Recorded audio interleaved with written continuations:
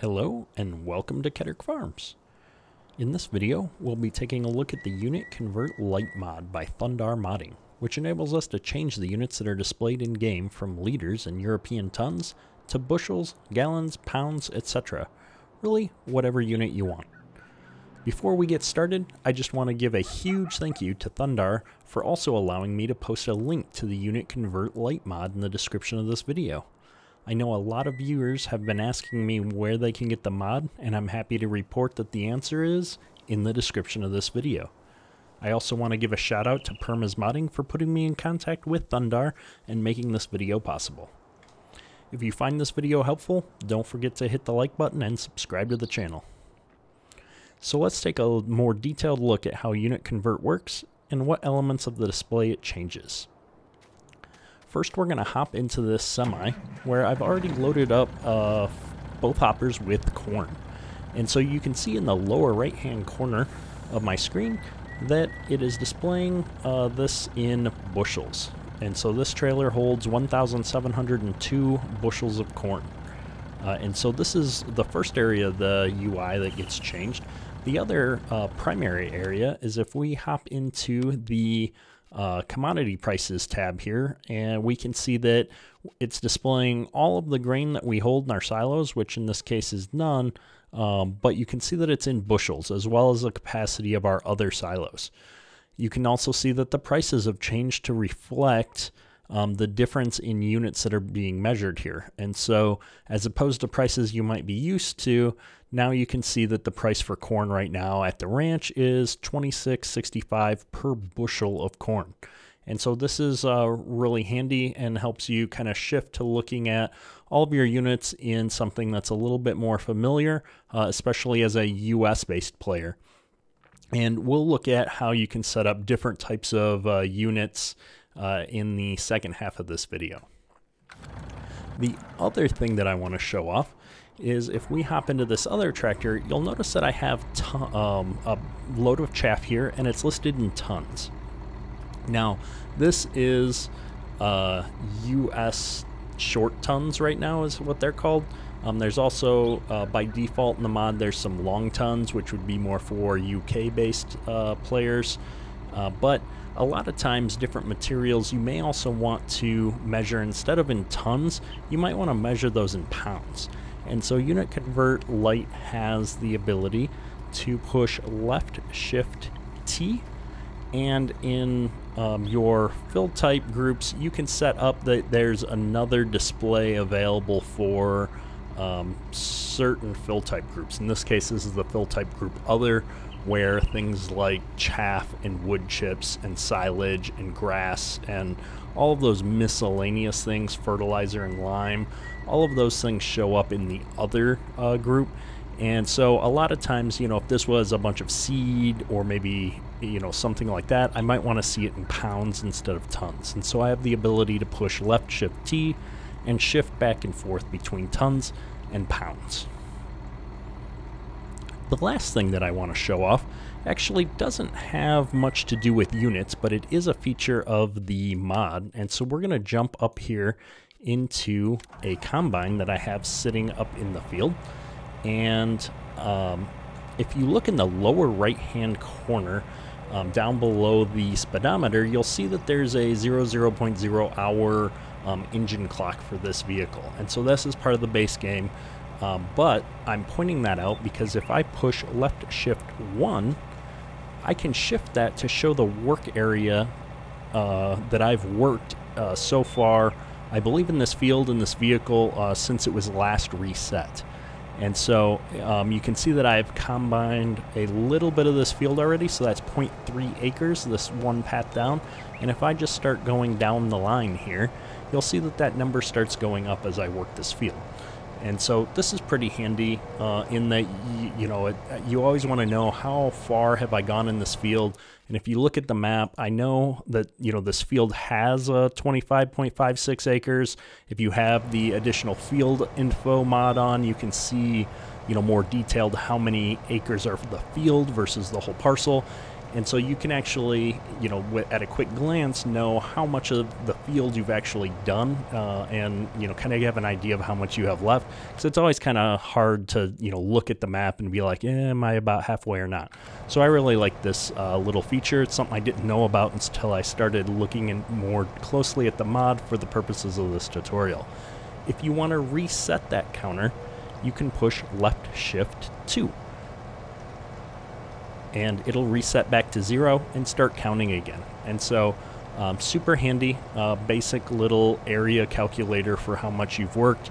I believe it works in any standard field work type vehicle, so you should be able to use it with your plows, your planters, etc. I haven't actually tried it in anything but a combine, but I expect that it should work just fine. You'll also notice as I'm harvesting here that it's showing the amount of bushels per acre I'm getting, as opposed to other calculations that change. The mod is changing everywhere that liters and bushels, liters show up, and changing those to bushels everywhere within the game, which is super helpful. So with that, let's jump out and look at the XML files associated with this mod and how to do some of the different configuration for the different units in the game. So back out in Windows here, there's two files that I want to show off. The first is, if we find, this is my mods directory for my tutorial setup here. So if we find the Unit Convert Lite mod and actually open that up, inside there's a config.xml file. I've already got that open here in Notepad++, which is my preferred editing tool for XML files. And the reason I'm showing this file off is not because there's anything in here that you would need to change, but this is where all the defaults are defined for the mod when you start it up for the first time. And in here is also a very detailed description of exactly how the mod works behind the scenes and does all of the conversions from liters into US bushels, UK bushels, gallons, tons, pounds, etc. And then also how those units are then applied to the different elements of the game. And essentially there's three categories that get used, which is grain, liquid, and other. And in the grain, liquid, and other, we're able to set the type of unit that we want to use, depending on what's being displayed. And if I look at the other category here, this is what I was showing off in the earlier part of the video, where I was able to push left shift T and switch between what is defined as vehicle 1 and vehicle 2 unit. And so for the other category, this is going to include things like silage and chaff and a lot of other miscellaneous items. I'm able to show it in either tons or pounds and toggle between them. And so you can do that for other items too. So if you consistently switch between a US-based map and a UK-based map, you could put the bushel US here and the bushel UK there and toggle back and forth between there in game. Or, there's a bunch of other ways that you might want to use this. And so that's what those are for. But really, this is just the explanation of what each of these sections and all of the properties do. What we're going to do now is actually hop into our config file that we can make changes to for ourselves. And so if I pop open, this is my documents, farming simulator, which is where all my saved games are stored.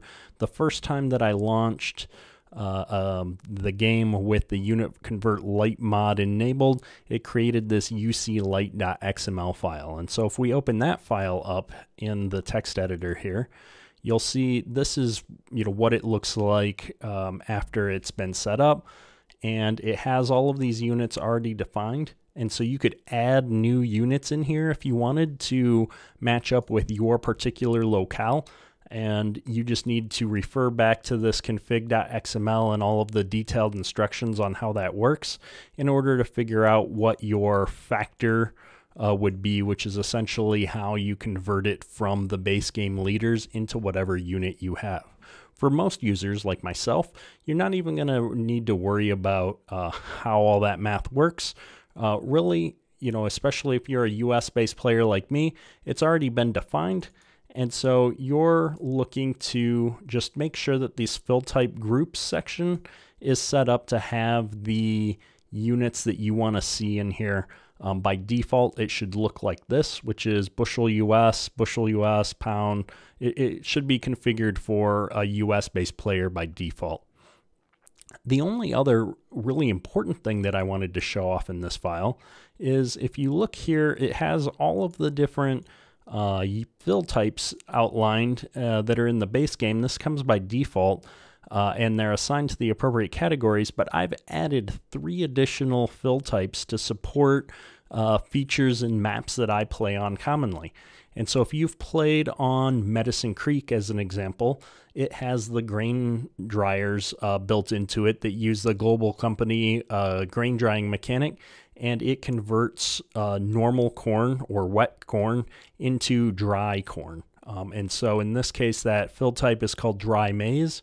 And so I came in here and I added a dry maize fill type, and I put it into the grain group because I wanted it to pick up and display using the bushels that I've got set up here.